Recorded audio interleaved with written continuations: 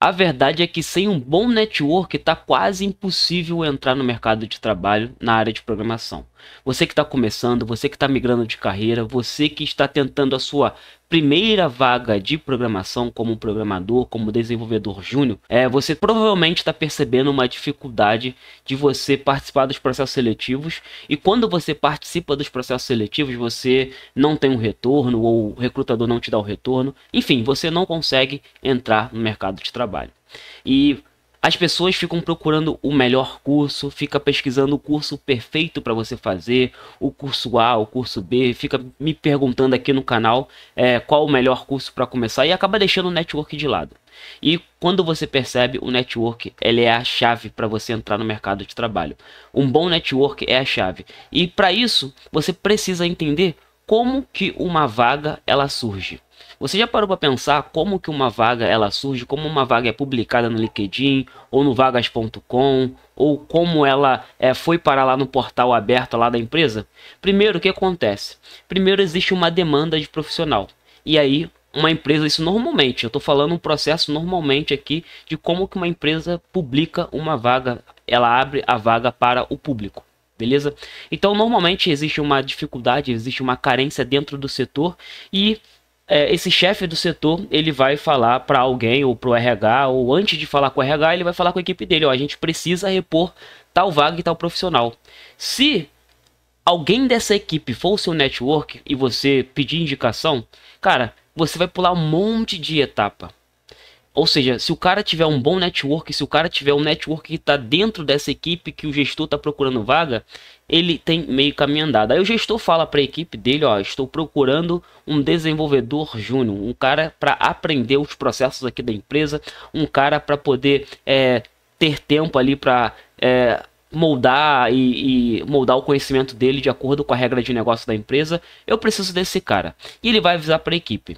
Aí essa equipe, ela vai procurar ali entre os colegas mais próximos, em grupos de network. Inclusive tem o nosso grupo de network de Python aqui no canal. Se você quiser participar, é só você botar aqui nos comentários que eu vou disponibilizar o link para você entrar. É totalmente gratuito, não vou te cobrar nada. É apenas para ajudar e fortalecer a comunidade Python ali para entrar no mercado de trabalho. Mas enfim, essa galera ela vai anunciar a vaga entre os amigos, o grupo de network, grupo de programação, grupo de faculdade, e vai tentar indicar uma pessoa. Inclusive, tem empresas que dá até bonificação para o funcionário que indica outro funcionário para trabalhar na empresa. E esse funcionário for aprovado e tudo certo. Então tem uma bonificação financeira em relação a isso. Para você ver o quanto é importante você conhecer pessoas que estão já no mercado de trabalho. Beleza? Tá. Aí esse grupo vai comunicar com o seu grupo de network, seus amigos, grupo do WhatsApp, e vai ver. Caso não tenha essa indicação, aí o gestor da vaga vai falar lá no RH, ó, a gente precisa, na verdade a vaga já está aprovada, tirando todos os termos burocráticos, a vaga já está aprovada, a vaga já foi orçada e tem limite de orçamento para contratar esse cara. E ele vai falar lá no RH, ó, a gente precisa de um cara assim, assim, assim. Aí esse RH, ele vai publicar essa vaga lá no LinkedIn, vai publicar a vaga no vagas.com, e vai falar na sua rede de contato antes de publicar nesses portais. Você vê como que o network é importante. Esse gestor falou pro cara do RH, e o RH vai procurar na sua rede de contato ali interno, dos seus amigos mais próximos, dos seus grupos, se tem um cara com esse perfil de vaga. Beleza? Ou se você aí quando você conhece um recrutador, de repente esse recrutador vai entrar em contato com você, ou você entra em contato com o recrutador, que é o seu network, e você vai perguntar, olha só, eu estou procurando vaga assim, assim, assim, será que tem aí na sua empresa, ou no seu range aí de vagas que você tem? Aí, se for o teu network, você tá bem. Aí beleza, aí esse cara vai procurar esse gestor de RH, ou na verdade esse tech recruiter vai ver entre os contatos dele. Aí ele não achando nesses contatos, aí sim ele vai publicar a vaga lá no LinkedIn. Você vê que tem um processo. Primeiro o gestor falou com a equipe procurou lá e não achou. Depois esse gestor falou com o cara do RH, esse RH procurou nos contatos internos dele e não achou. Aí sim ele publicou a vaga. Você vê que a prioridade de quem está querendo contratar são as indicações, porque é um processo mais fácil, mais barato, é um processo é muito mais enxuto e você tem ali uma pessoa teoricamente de confiança para poder atuar na sua equipe. De confiança por quê? Porque o funcionário dele é um funcionário da equipe e esse funcionário está indicando uma pessoa, então a gente tem ali que é um conhecido, enfim, é um muito mais objetivo para uma empresa contratar através de indicações.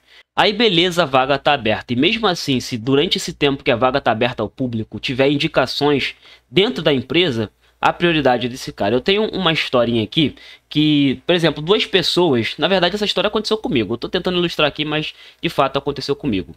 Na época eu estava fazendo técnico em eletrotécnica lá na minha adolescência, o ensino médio técnico que eu fazia na FATEC.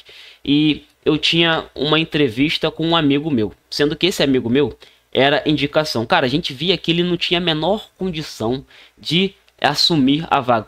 Condições técnicas. É um cara confiável, é um cara bom de caráter, mas ele, as condições técnicas dele, de conhecimento, de saber o que tem que fazer ali na vaga, não tinha a menor condição. Mas beleza, a gente foi lá para a entrevista, eu fiz a prova lá, a gente fez a prova na verdade, e a gente conversando, voltando da entrevista, a gente era amigo e tal, conversando sobre a entrevista, a gente conversando sobre as questões, e cara, a gente comparando as respostas, a gente viu que esse meu amigo tinha errado muita coisa e eu tinha acertado muita coisa.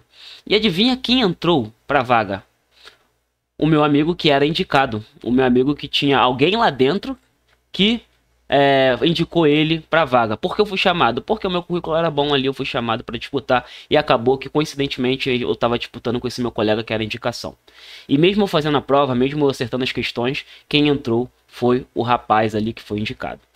Eu queria saber de vocês, se vocês também conhecem alguém em um cargo que não sabe quase nada do cargo, mas entrou por indicação. Porque essas coisas acontecem bastante. Essas coisas acontecem e, cara, é assim que funciona. Se você tem um bom network, você atropela, você passa por cima, você fura a fila da concorrência normal.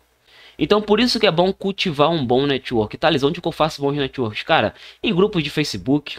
Você pode fazer bons network lá, em grupos, sei lá, de PHP, Python, Java, C Sharp, enfim, você pode fazer um bom grupo de network através das redes sociais, LinkedIn.